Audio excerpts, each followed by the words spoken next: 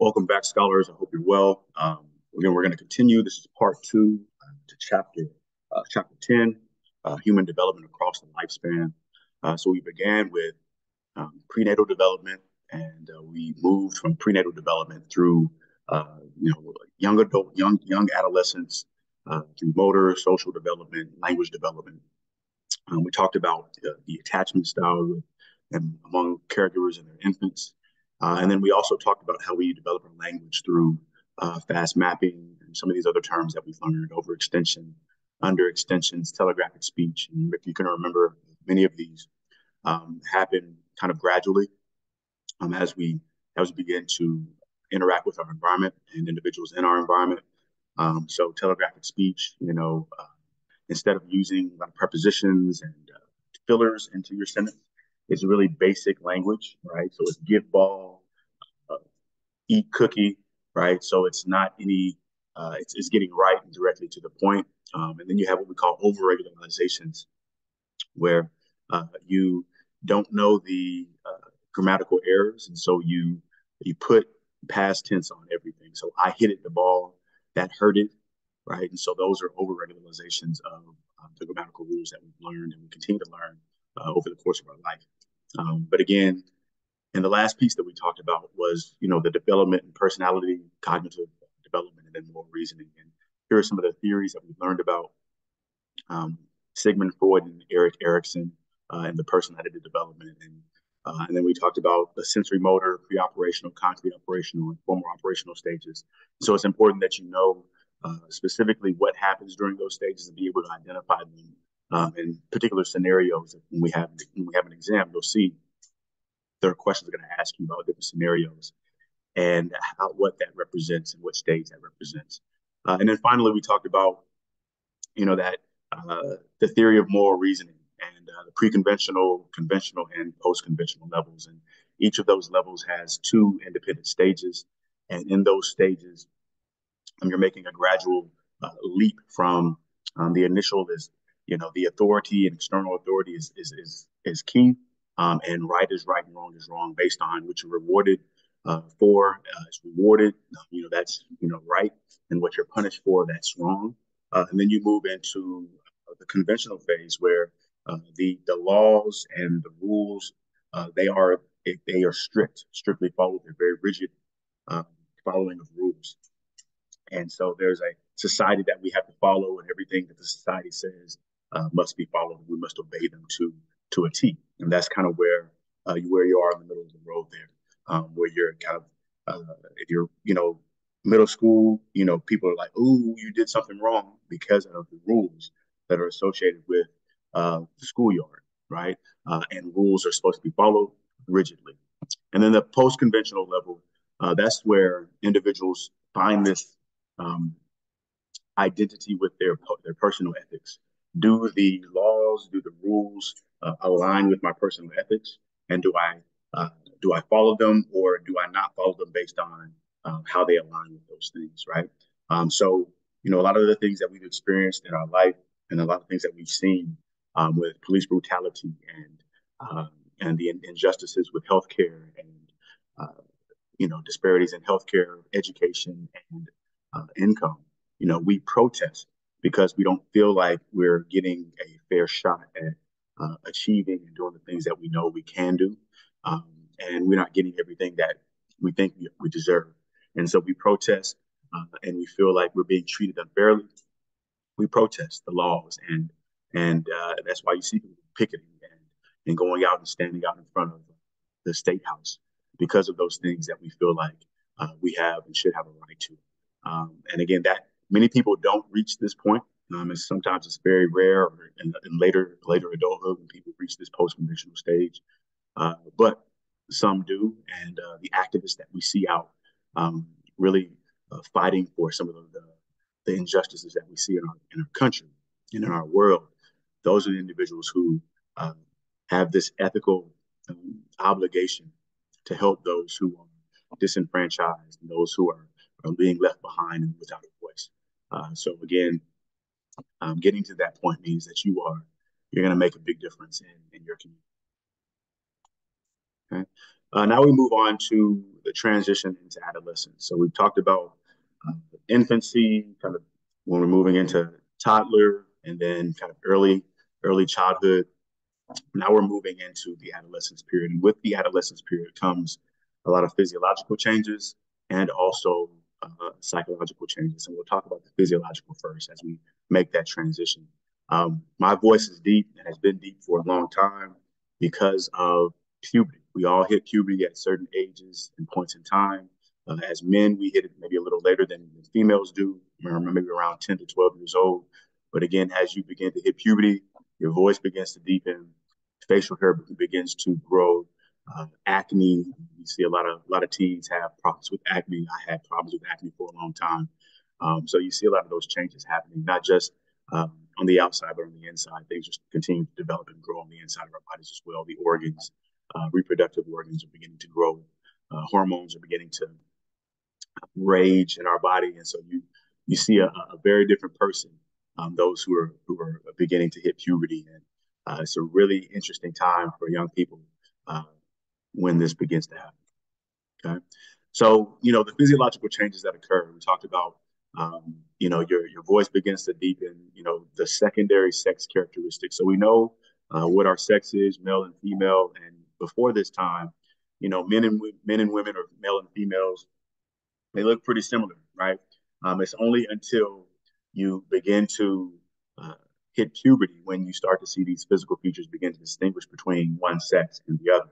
And they're not essential features that are essential for reproduction, but you begin to see the outside, the distinguishing factors between someone being a male and a female. The increase in height and weight in young men and young women, muscles develop in men. They start to have a lot more cuts, and the abs begin to show, hair growth, underarm, pubic hair, um, hair on face for young men, voice changes that happen in men, the testes and the ovaries and the other reproductive organs begin to grow in men. You can then now ejaculate. Your testes are then producing sperm now.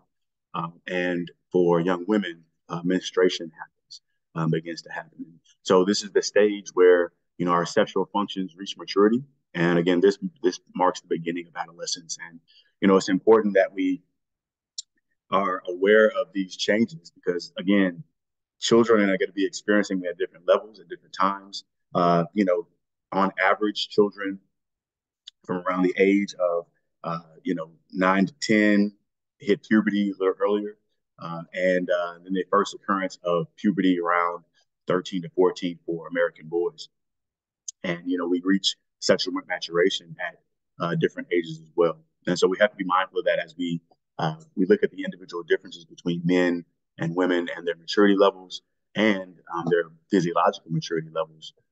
Again, as men, we're a little bit behind developing sexually. So we have to be mindful of that as we treat young people when they're making the decision. And we'll talk about some of the other cognitive things that happen in the brain, where we're making decisions based on um, the the pleasure of things and not thinking about the long term effects of something that might happen. Okay, but again, puberty typically menarche for women is the first occurrence of menstruation in American girls, and that happens around the ages of 12 to 13. And then spermarchy, with is again the creation of sperm, the first occurrence of ejaculation in American boys around 13 and 14. And as we'll see, puberty is beginning to happen and occur a lot sooner. And we'll see, why that may be the case. A lot of it has to do with nutrition, technological advances in medicine, the social piece, the external environment plays a big role. And so, we have to be mindful of that as we're handling and dealing with young people, because again, they're going through a lot of different things on the inside.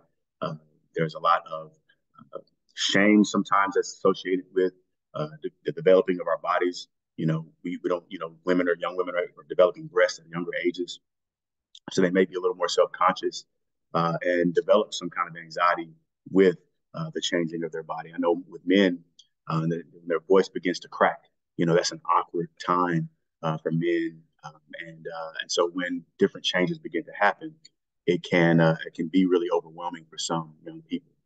So we have to be, operating grace when we're dealing with young people, because again, the changes sometimes can be really, really scary, and the uncertainty sometimes provides, again, that added anxiety. One thing that we can do to help through this stage is, the education piece, walking through, what these characteristics may look like, what they may go through, having an open conversation about these things, I think is really, really essential and necessary, because it then helps our young people to be a little more comfortable, a little more confident in their body, who they are, who they're becoming, and they'll make better decisions and behave a lot better, and associate themselves a lot better with others if they know kind of what's happening in their body uh, and are more well versed in that. Okay. Um, Generational changes have occurred in the timing of puberty over the last 150 years. And again, we're seeing puberty hit a lot sooner in young people. The development in those secondary characteristics are happening a lot sooner. I know when I was younger, I had a mustache at about 11, right? 10 or 11, and my voice began to crack a lot sooner. My muscular development was happening a lot sooner. But again, it is happening in both men and women, right, at younger ages, and uh, it completes more rapidly than earlier generations. Okay, the timing of puberty does vary from one adolescent to the next, but we do see on average uh, an earlier occurrence of menarche and spermarchy in young men or young women and men. Uh, the reasons for this trend could be, again, nutritional improvements, the improvements in medical care, and other environmental pollutants that are influencing hormonal changes in our bodies, those endocrine disruptors with, poor, maybe it's, pollution or uh, water pollutants, all of those different things. The foods that we're eating have different chemicals in them that are speeding up the process and releasing certain hormones in our bodies that are rushing the process and speeding up the process of puberty.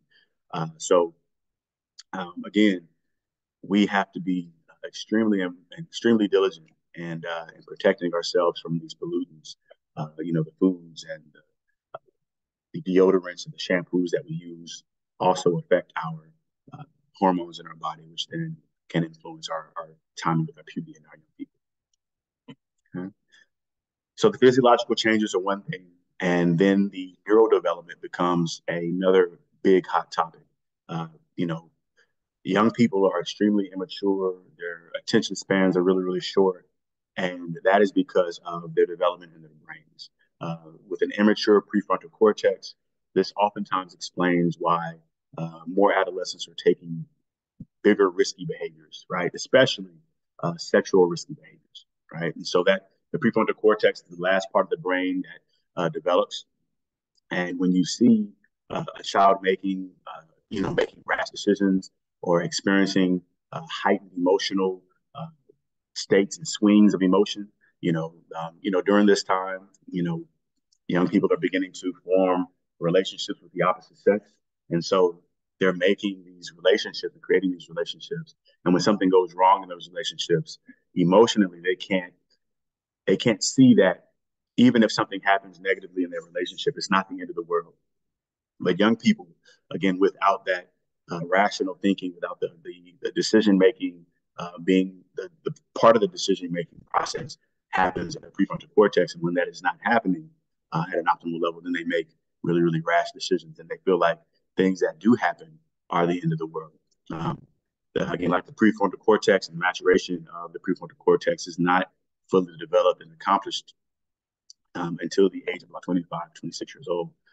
So we're still making really unwise and dumb decisions even into our uh, early 20s, right? And so that is one reason why we have to have a group of people around us to help us make better decisions. You need a great support system. Those individuals are going to help you make better decisions, because in your own brain, you're going to make some dumb decisions based on your brain not being fully developed. Okay. The first part of the brain, the hindbrain, we talk about the limbic system. Those are the parts that are most in control of our emotions and emotional development, and then also kind of the physiological functioning in our bodies, right? And so we see that again, this blue area, this is that thinking and the learning and the language and the inhibitions that we have. Those are being formed on the outside here. So without this, for the developer, we're going to have some issues with making the best decision and the optimal decision. Early maturity, the reward system, again, down here in the brain stem, and then in the limbic system, it overpowers our late maturing prefrontal cortex, right? So we like rewards here, in the brain stem, the limbic system, right? We want a high reward, and we don't think about the consequences, right? So we're going to make some really bad decisions sexually or with peer pressure. Those things are going to overtake what we think is the best decision in the long run, right? And so we're really susceptible to peer pressure, and it again can also contribute to adolescent risk taking, right? So even now, for many of you in your early 20s, you're still going to be experiencing some issues with making the best decision. But again, having some trusted individuals who can help you work through the decision itself can help you make better decisions instead of just jumping off the handle and just going with how you feel right off. Sometimes it's you have to take a step back, take a couple minutes to kind of process, and then make the decision because our hot emotions. We make decisions in those hot emotions periods. We're not going to make the best decision at all. One of the other things that we do in adolescence is we're searching for our identity. We talked about that in the Erik Erikson's theory of personality development. There is a development of our identity. Are we able to determine who we're going to be and where we're going to go, right? So James Marcia proposed 4 different identity statuses. And, the first one is what we call the identity diffusion. It's a state of kind of rudderless apathy. We don't have any really commitment to anything. So if people are to ask you what you want to be when you grow up, you're like, I don't know. I have no clue what I want to be when I grow up. Many of you may not know what you want to be right now. But in this time of your life, whether you're in college or not, this is a great opportunity to explore different options in your career, in your education, because this gives you an opportunity to see, what you might be committing yourself to, right? If you want to get a trade and work as a mechanic or work in plumbing or in HVAC, this is a great time to figure out, what am I going to be able to commit myself to doing that's going to lead me to a successful career later. If I want to go into education and get an education, what area of education do I want to get? Do I want to go into psychology, criminal justice, or engineering, sports management? I have to figure out, what I want to do, right? So this is not these different identity statuses. They're not wrong, right? You're at a point of crisis where you're trying to figure out what's going on, what my life is going to be, who am I going to become. Identity foreclosure is kind of a premature commitment to your visions, values, and your roles. And this is not always the best. Sometimes this happens when our social environment is kind of influencing our decision on what I want to be, right? If my mom and dad are both, medical doctors or engineers, then I will sometimes develop this premature commitment to this vision of what I see myself as, or maybe all of my family are educators, and I feel like I'm supposed to be an educator. And it's kind of a premature foreclosure on an identity that you haven't been able to explore. And so sometimes this is the reason why you get to college with an idea of what you want to be. I went into college wanting to major in computer science. And I did that because I grew up in Huntsville, the Rocket City, very, very technical. Engineering, computer science, they're really high. Then you can also make a lot of money. And so that's what I went into college thinking I wanted to do. And then that's why, students are changing their majors, 5, 6, 7, even up to 10 times before they lock in on a major because they have this premature commitment to something. Identity moratorium. This is that delay of commitment to experiment with alternative ideologies and careers. And so, again, this is a really great place because, again, this is where you're exploring. You don't come in with pretty much any preemanations, right? You don't have you're not locked in on any one thing yet. And so you're just exploring. You're undecided right now on what your major is, what you want to do with your career, what you want to do with your life. And this is a great place to be because now you can kind of experiment, ex- explore with different alternatives, different options, and then you can hone in on something later on. Identity achievement is that last piece where you arrive at this sense of self and direction after some consideration of alternative possibilities. And this is a really great place because it's coming after the moratorium where you're looking at and trying different things. And if we've ever tried different things and operated in different ways to see what works for us, and we find that one thing that makes us happy and that we get fulfillment from, this is a perfect place because you have a really true sense of who you are because you've already experimented with some other things, right? I locked in on psychology because I've done economics, I've done business, and I've locked in on helping people. That's one of the biggest things that I love to do. I love to serve people, and psychology, community psychology, was that it gave me a sense of identity and a sense of self. I was able to develop, who I was going to be, and I get fulfilled by teaching, right? So not just teaching, but with research and working in the community. All of those things are those possibilities that I was able to explore, and that's why I am and have become a professor, and then also work in the community to help those who are disenfranchised and disadvantaged. Right. So here is just a visual representation for those who are visual learners. Foreclosure, you're high in commitment, very low in exploration. I've made a choice without really thinking about it. That happens again in a lot of environments where, uh, again, the social piece right around you is kind of forcing you to make a decision without even thinking through some of the options that you might have. The exploration is high, the commitment is high. This is identity achievement. I thought about it, and now I know what I should do with my life. This is a great place to be, right? In college, you reach this point maybe around your sophomore or junior year, and hopefully you reach it a lot sooner.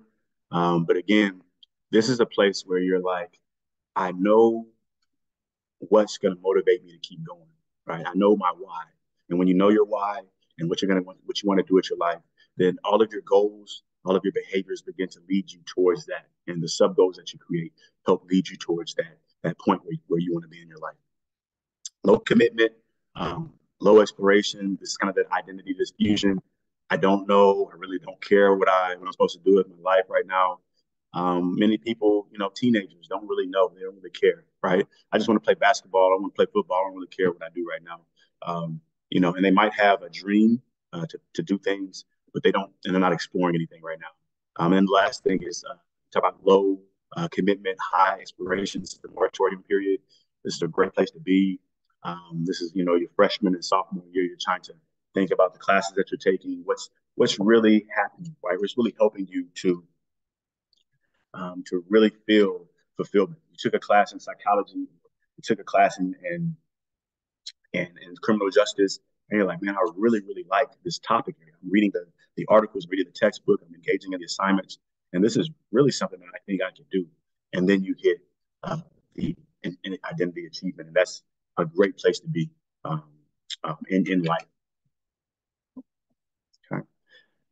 When we talk about emerging adulthood, this is kind of that new place. This is um, a new kind of place where we talk about the new developmental stage. And this is that place right before your brain kind of fully develops, your prefrontal cortex fully develops. But this is where people, are making really, big life decisions. They're not fully grown, but they're almost there. And this is kind of anywhere between 18 and 29. This is kind of that age range where you're kind of not completely adult. You're still kind of depending on your parent to help you make decisions, pay for things. And then towards the end, now I'm ready to become a full adult after I graduate college or, finish trade school or kind of work in my career. I'm kind of moved out of the house. I'm kind of self-sufficient now. And, emerging adulthood, you know, you ask somebody at various ages, do you feel like you've reached adulthood? And, a yes and a no, this is kind of in that area there, right? For many people from 18 to 25, they'll say yes and no. So that's kind of the emerging adult period. And then as you move to 26 to 35, the yes and no begins to decline, right? 36 to 55, again, you should see less and less people say yes and no, right? So this area, especially this is where we see the conversion happen, right?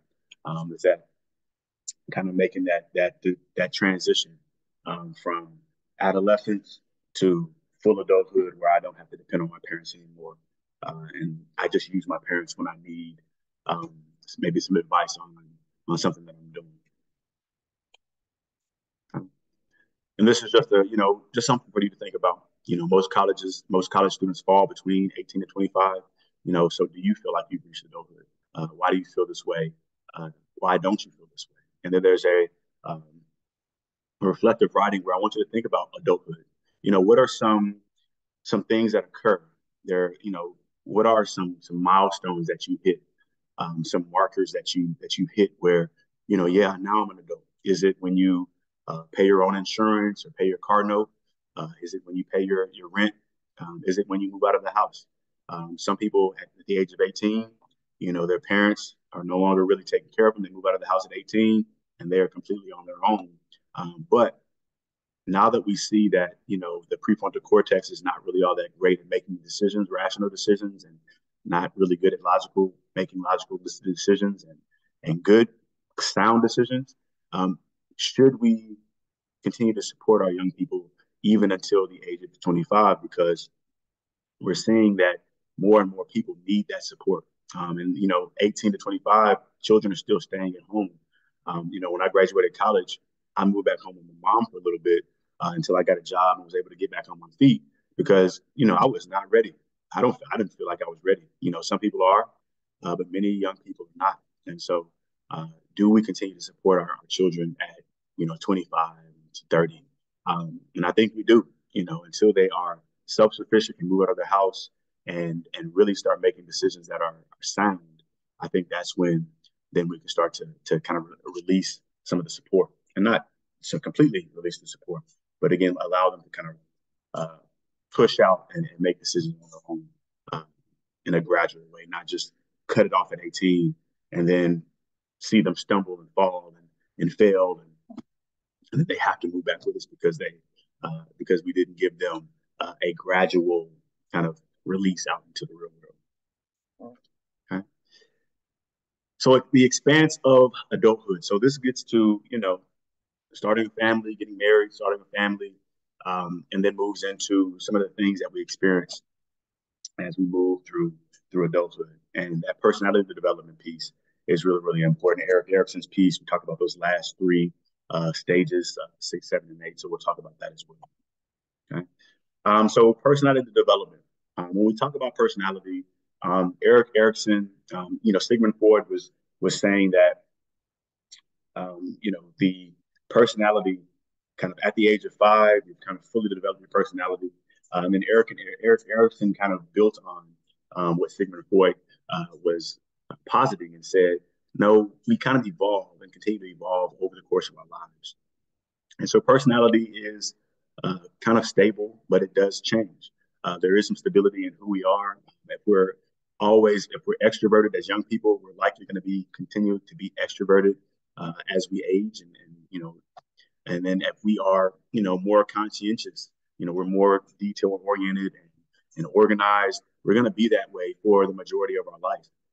And so it's kind of stable, but it does change depending on different lived experiences that we have. When we talk about the aging, right? So neuroticism is, being very um, anxious about things that are happening in our environment. And, maybe I'm really anxious about what happens next in my life, right? I'm really, really anxious about the decisions I have to make later on in life. Neuroticism utterly declines as we age, right? As we get more comfortable with living, get more comfortable with adulthood, called adulting, right? Once you're a little more comfortable with the adulting period of our lives, neuroticism and our worries about what's happening and what's going to happen in our life begin to decline. Agreeableness, our openness to experience, and conscientiousness tend to increase gradually because we're becoming an adult, right? We're increasing our skill set. We want to experience certain things. We want to travel. We begin to become more agreeable, right? We need a social support. We need friends. We have coworkers. So we have to be a little more agreeable in order to be successful at work or at school. Being more conscientious, right? You have to uh, be on top of your bills, be on top of some of the things that we have to take care of when we're parents, right? You got to make sure that your kid is up for school. You have to be able to feed them. You have to budget to make sure you have enough money to pay for certain things that you need, right? And then in the late adulthood, right after around 70s and the 80s, neuroticism begins to increase again. And this is that end part of life where you're beginning to think about death and what's going to happen. Did I do everything that I wanted to do? Do I have any regrets? Do I feel like I still have things I want to accomplish? Extroversion, agreeableness, and conscientiousness begin to decline, right? So we're getting into that period of late life, late adulthood, where we're really kind of trying to figure out again what's happening, what happened in my life. Am I who I wanted and kind of strived to be, right? Did I reach that ultimate goal that I was talking about when I was in my early 20s and 30s? And there are variations to the extent and to which people experience personality change. Some people experience it in a more drastic way. And again, our lived experiences play a big role. The situational and the circumstances that we have in our life play a role in how our personality either is more stable or changes over the course of time. Um, the biggest changes tend to occur between the ages of 20 and 40. So, at one point, we were knuckleheads and we weren't all that conscientious. We weren't really all that organized. Didn't really care about saving money. And then as we began to mature into, middle adulthood, we are becoming a lot more responsible, conscientious, more agreeable, and we're more open to different experiences, right? We want to travel and experience different things in our late adulthood before we had to settle down and are no longer able to travel because of old age. And then the typical development, tends to represent a positive change that move people toward greater social maturity, right? So we move from, being really, really immature socially. We don't have a lot of friends that are kind of staying around. And then in middle adulthood, we start to develop relationships that last, right? And that social maturity, we're a lot more mature cognitively because our brains are fully developed. We're making better decisions, and so we make better social decisions as well as we interact with people around us. Okay.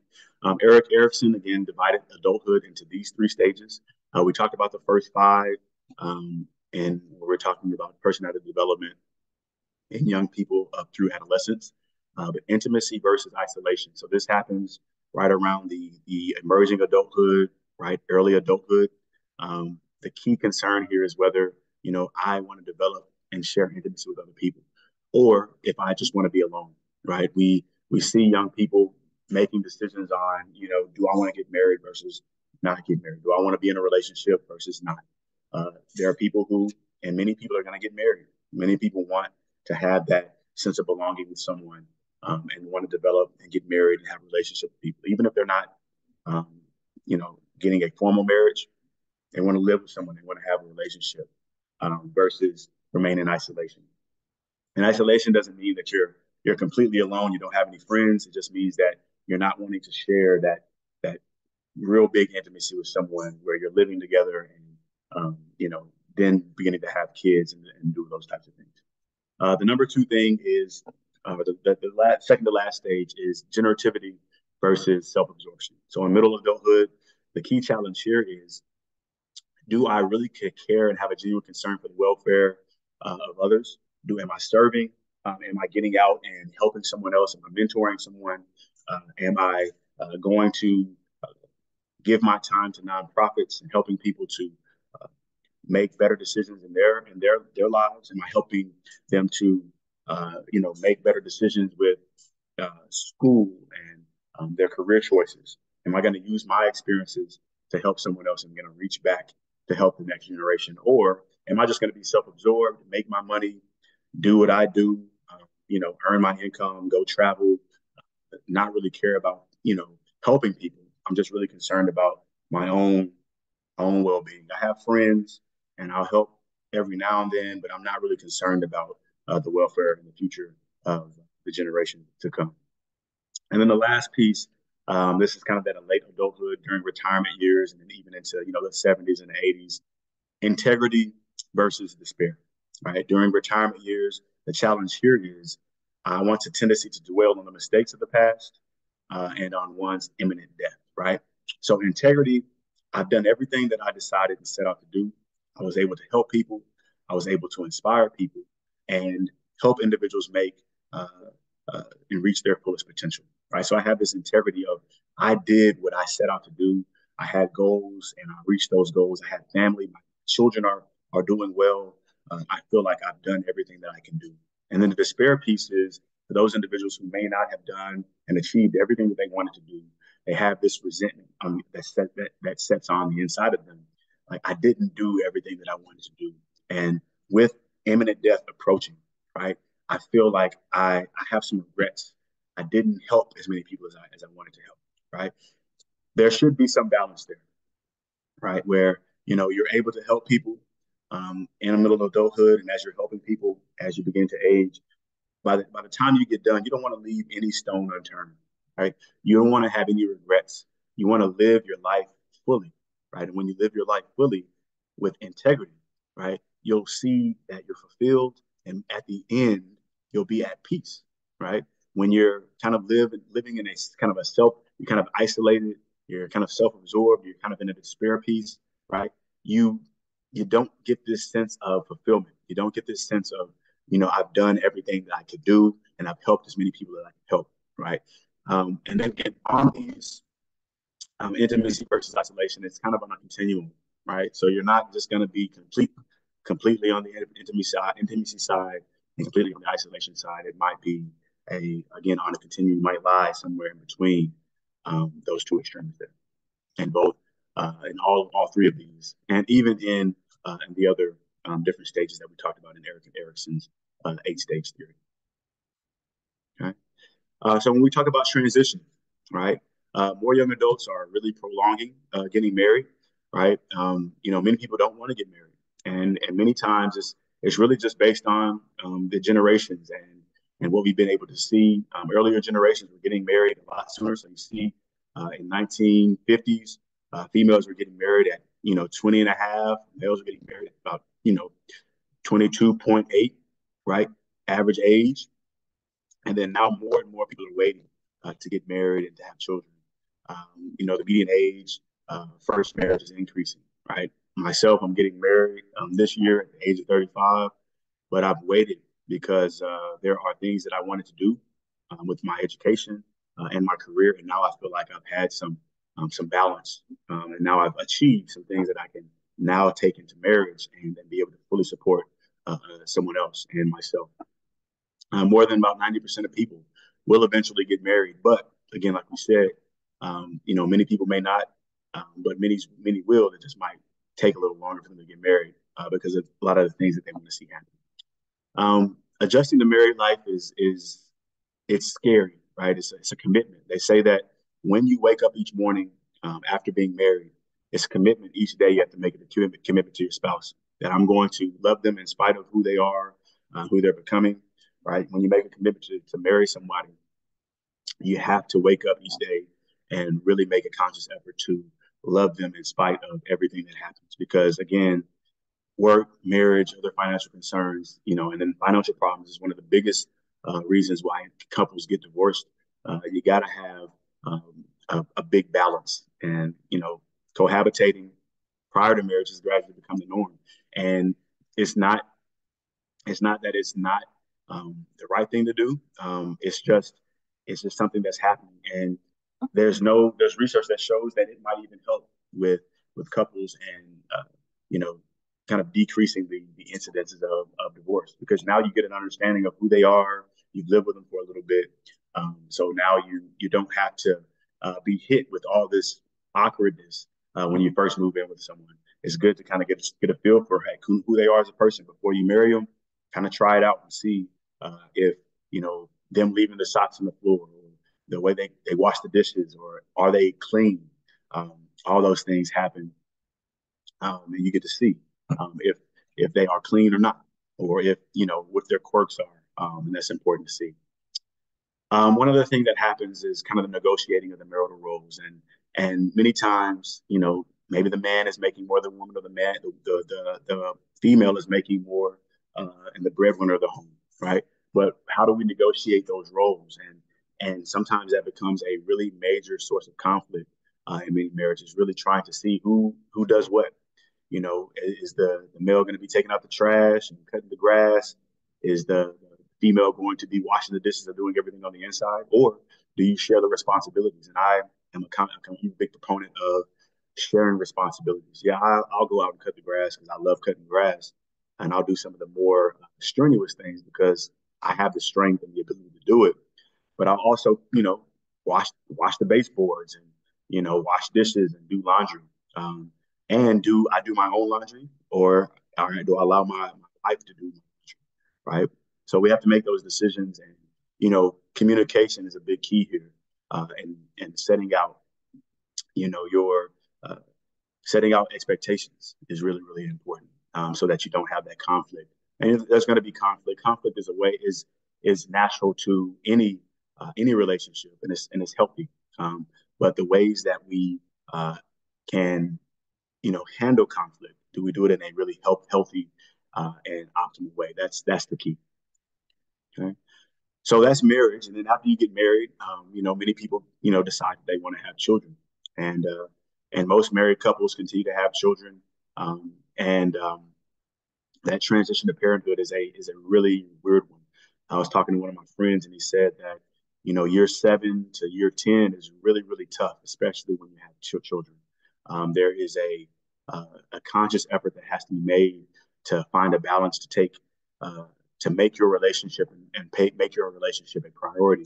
Because when children enter the equation, you're taking a lot of your energy and your attention away from your spouse and really putting it on your children, and the decisions that have to be made, um, again, are based on children. Parents exhibit, you know, a lower marital satisfaction than comparable non-parents, and that satisfaction kind of maintains. It's kind of stable until the children move out of the house, because again, until the children get older and then we can get out of the house. But it's really important that parents make a conscious effort to uh, maintain a relationship, maintain an intimate relationship, and don't allow children to derail the intimacy, the relationship, the communication that you all have. Because when that happens, then marital satisfaction then does decline. Um, Mothers of infants report the steepest decline in marital satisfaction simply because many men feel like women should take complete responsibility for taking care of the infant. But when men take a role and take an active role in taking care of the infant, when the mom and give the mom a chance to get a rest, right? And having family and having support also plays a big role, because you can maybe your family can step in and give you a break, to have that time together, to kind of mitigate some of that marital dissatisfaction that children have. In adolescence, gradual realignments occur with the parent and child relationship.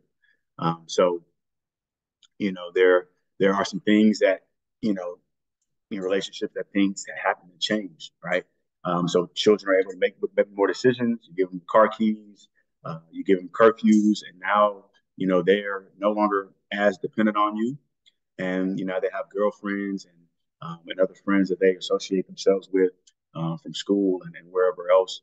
And so now you may have a little more time to kind of worry and focus on your relationships with your significant other.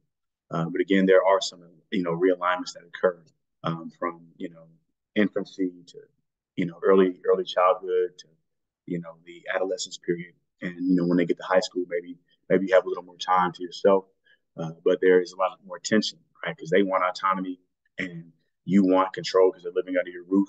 So there becomes this tension, this conflict at times. Sometimes that happens and occurs during this time.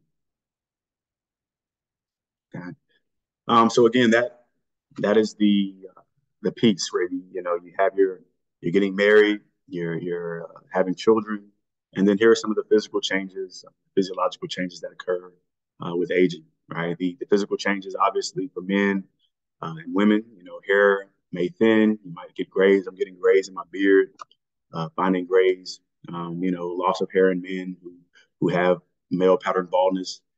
The amount of body fat tends to increase because your metabolism begins to decrease. And so it's important that you work your body, you work the muscles in your body so that you're maintaining muscle mass. Because when you're maintaining muscle mass, it improves a lot of different things that happen. Nutrition plays a big role during this time because again, it helps to uh, we talk about those hormonal changes, but it helps to create um, optimal hormones being released in your body. Farsightedness and difficulty seeing in low light more common, right? So having difficulty seeing far, you maybe need some reading glasses to see things close up.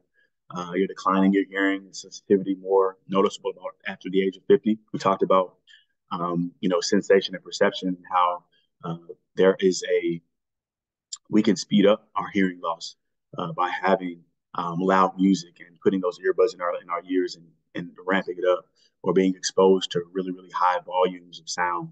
And so we want to be really really cognizant of that as we're aging, that we don't speed up that process because we see that the declining in hearing is already going to happen naturally at the age of 50 because the cilia uh, and those hair-like cells and our cochlea are going to be aging, and then they're going to decline in the number of cells in our hair cells in our ears. So we want to be cognizant of that and protect our hearing at earlier stages.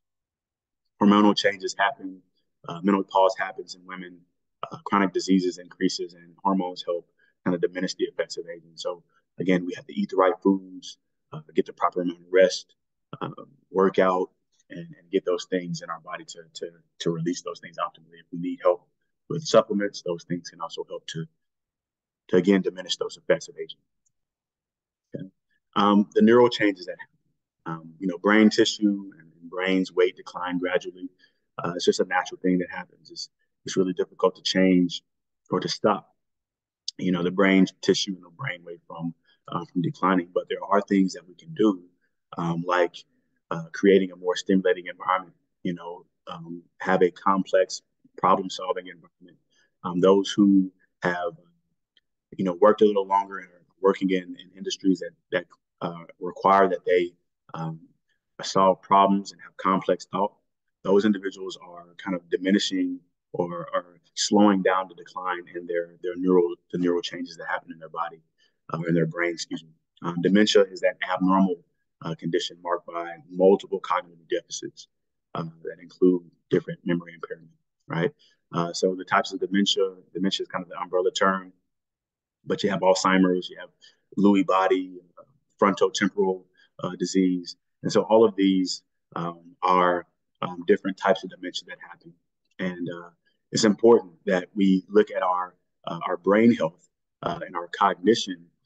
We can fight against some of the dementia and against memory loss that's already going to happen. It's a natural thing that happens, and we can fight against that with training our brain to do certain tasks and problem solving and working in environments that are mentally stimulating, because that does mitigate and diminish the factors that happen for dementia and other memory loss.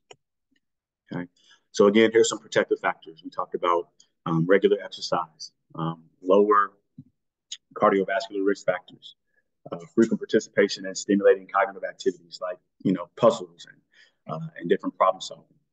Maintenance of active social engagement with friends and family. So don't isolate yourself. Get around people you love. Go out, interact, be social. Numerous studies that report that decreases in older adults' memory capabilities. It happens gradually. It's a natural thing that happens, but we can again mitigate that. There are protective factors. The speed of learning, the speed of problem solving and processing speed that declines as we age. And one way to diminish that, and one way to kind of slow the decline of our processing speed is by looking at those stimulating cognitive activities. There are some things that doctors have done to create, online uh, cognitive activities that you can participate in, right? Problem solving skills, crosswords, all of these different things. Word searches help to kind of mitigate some of these factors that might influence the decrease in decline in solving problems in this processing speed, right?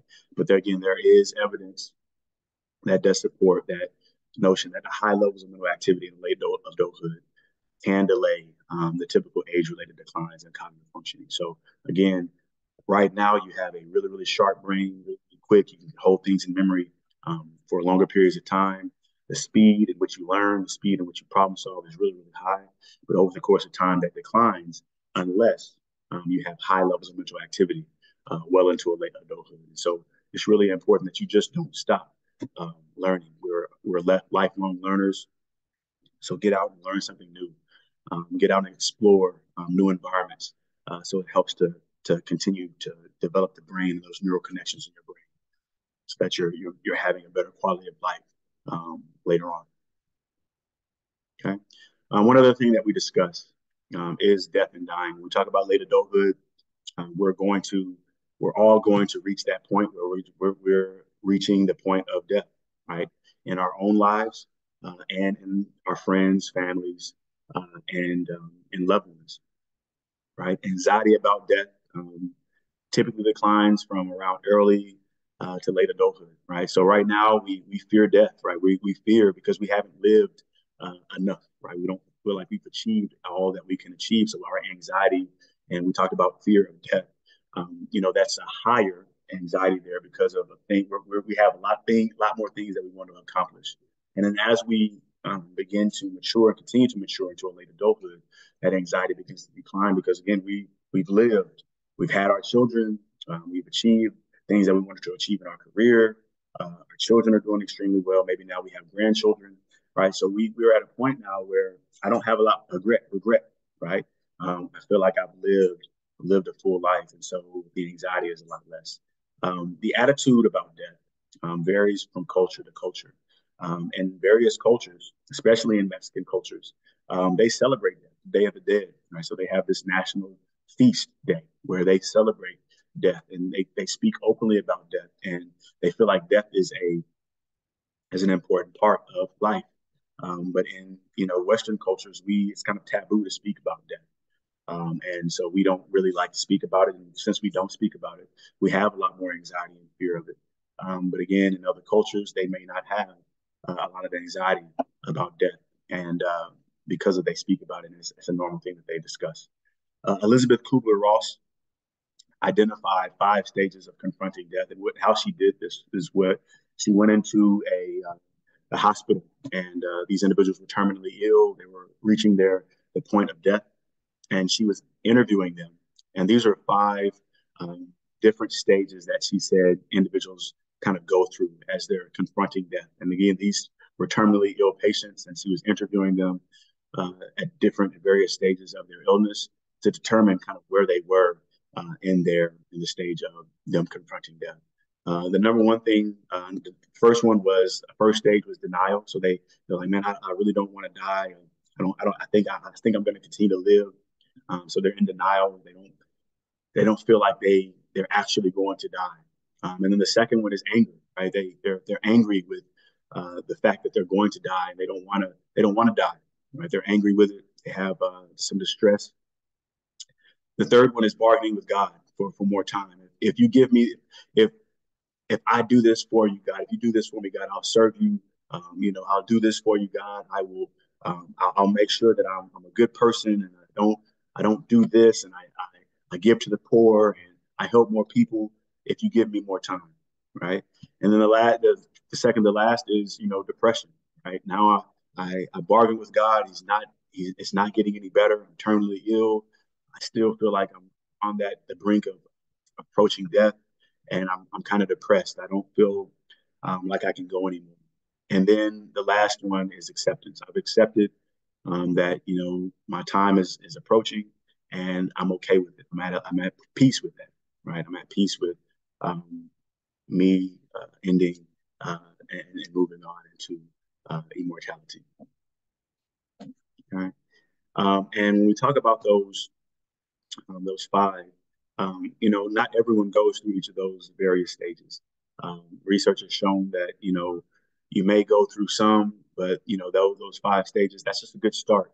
And she was one of the first persons to identify and study death and dying and how we think about it and how we move through stages of the emotional and the cognitive piece of how we think about dying. But there are, again, considerable variations that exist among how we deal with um, when we're going to die.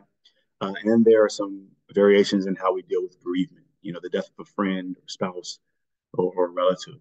And studies of bereaved spouses suggest that grief reactions fall into 5 different patterns, right? So while we might think of our death, our own death, in various stages, there are also ways that we grieve people who pass on, and the absent grief or resilient pattern is that kind of that first pattern of grief. And this is kind of the low levels of depression before and after a spouse's death, and this is actually one of the most common patterns of death. It is exhibited by roughly 50% of bereaved spouses. And then you have what we call chronic grief. This is really, really low pre-loss grief or depression, excuse me, followed by sustained depression after the spouse's death. And it happens where you don't really you can't really think about it as it's happening or when it's happening. Um, but after they die, then you develop this really chronic depression and sustained depression over a long period of time. Common grief is a spike in depression shortly after the spouse's death, and then a decline, excuse me, in depression over time. This might be the second most common, where you have this wave of really really high depression at the onset of the death of the spouse, and then there's a decline in depression over time.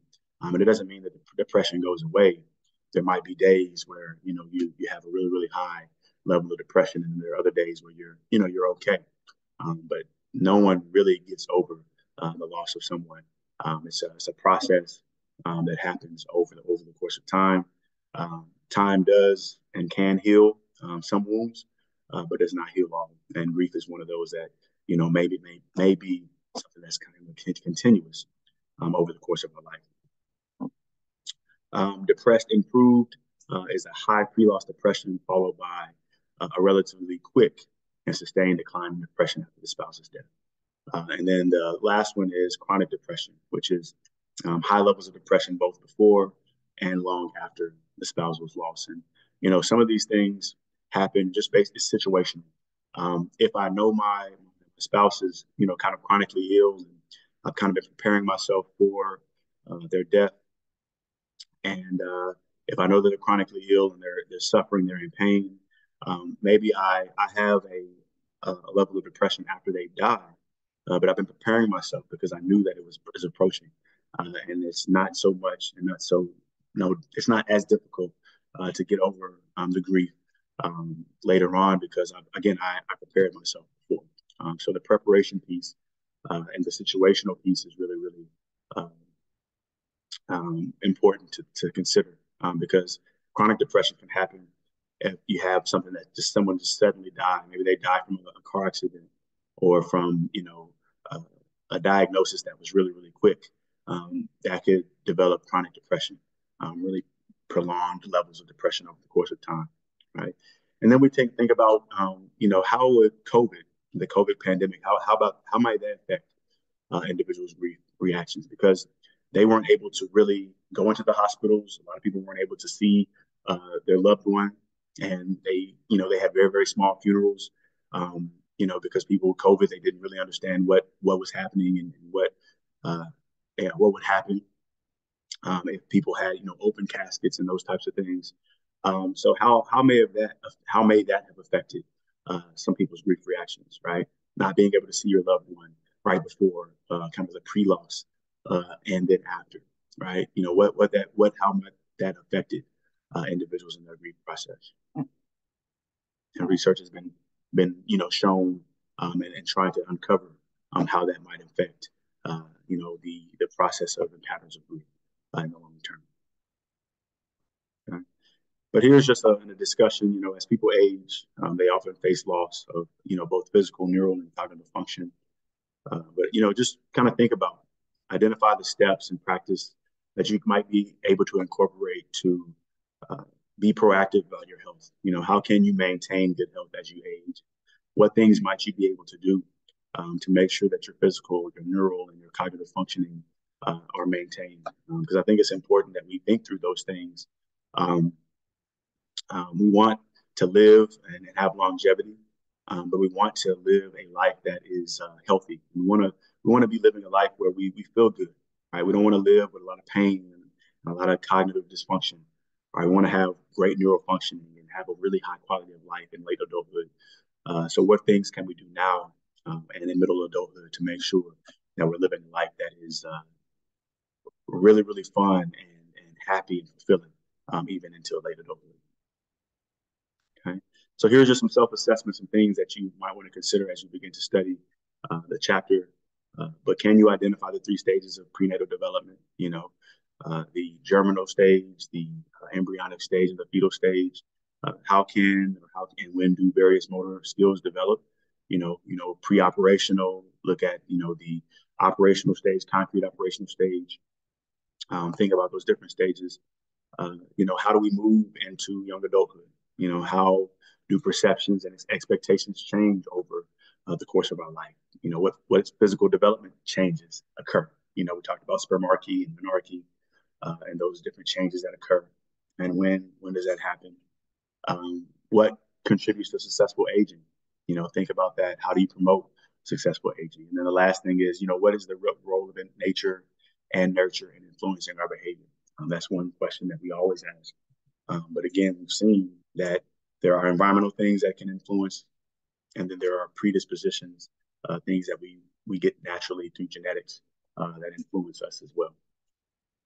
And there's just a summary of things that you should know. You should be able to kind of outline these things and summarize these things in a really effective way as we start to prepare for studying for exams and tests. Okay. All right. And then the last one. Okay. So this is the end here. Chapter 10, again, the human development across the lifespan. So we've talked about at conception, right? You're a zygote. Your cells divide and you become a embryo, you become a fetus, you become an infant. You get into early childhood. You reach adolescence.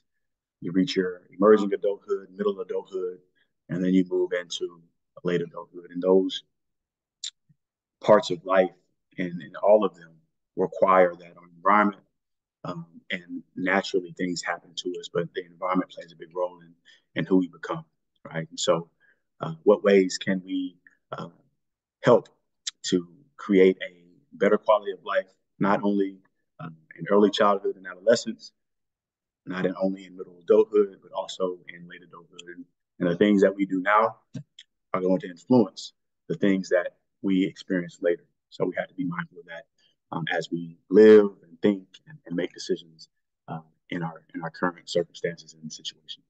Okay, but this will be the end. We'll see you all next chapter.